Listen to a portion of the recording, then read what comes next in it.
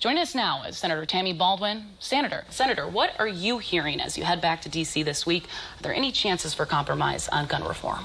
Well, certainly from my constituents as I travel throughout the state during this past recess that we've just had, this is really high on their minds, and they believe that Congress has a moral responsibility to take action on this topic, especially in the light of just the number of deaths and mass shootings, that have happened during our recess. And so I think there's very little division, even partisan division, within our state on the idea of expanding background checks.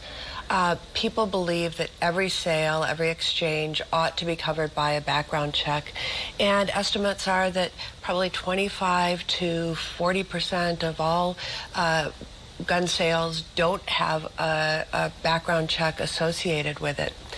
So, I'm hearing from Wisconsinites that we must act.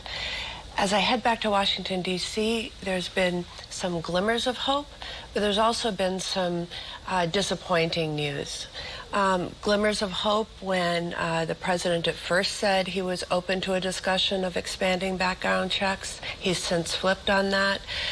Mitch McConnell said this issue would be up front and center. Now he's saying he wouldn't put anything on the floor that wouldn't get the president's signature.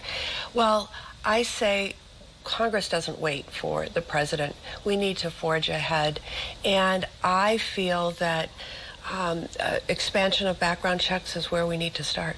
Now, the president sent in a tweet this week that he's urging Congress to get back to work, but yes, in that tweet had nothing to do with gun reform. Instead, he was looking at prescription drug prices, health care, infrastructure.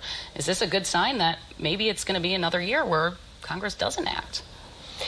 I think there's been a lot more momentum and discussion, especially since my colleagues and myself have been home hearing from our constituents. Students went back to school in many parts of the state this week. And when you have parents worrying about leaving their children at school, the drills they have to go through about mass shootings, this is just not acceptable for Congress to do nothing.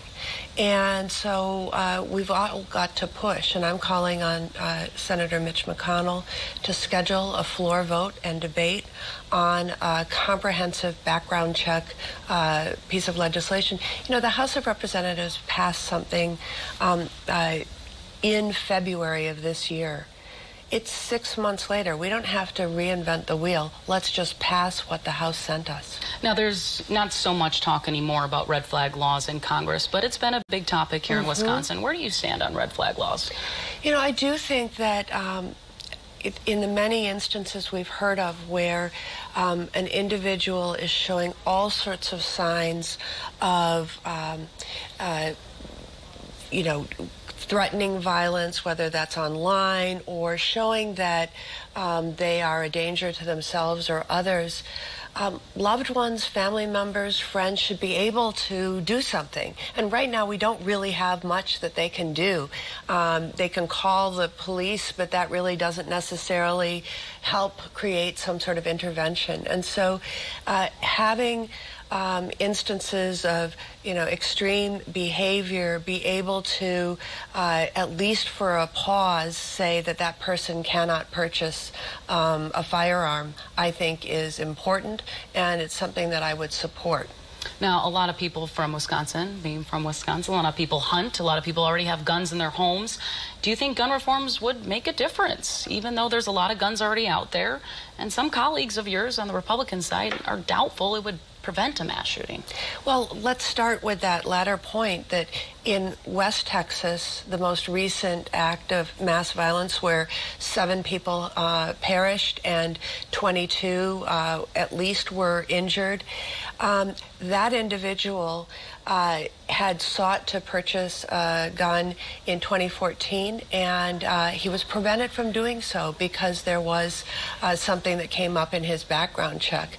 Then he went and purchased an AR-style assault weapon in a private sale that wasn't covered by a background check. So that's one most recent example where this could have made a difference. On the earlier point, you know, I'm a gun owner. I believe that law-abiding citizens should be able to purchase and possess guns.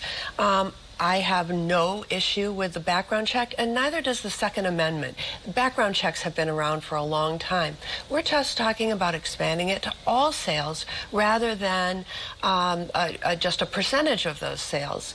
And I think that makes common sense, and I don't think any gun owner should have any concerns about that. If they're law-abiding, this is not any sort of violation or curtailment of the Second Amendment. All right, Senator, we'll be right back in a little bit.